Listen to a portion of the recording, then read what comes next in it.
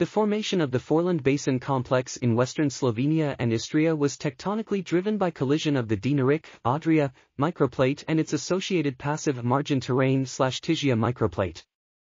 The formation of the Foreland Basin complex was accompanied by an evolution of its geomorphology, mainly involving changes in the topography of the underfilled Foreland Basin and its relationship to the tectonic wedge. The evolution of the Foreland Basin and its associated macrofacies is mainly attributed to the vertical loading of the Foreland lithospheric plate by the evolving orogenic wedge. This article was authored by Bojan Otoničar.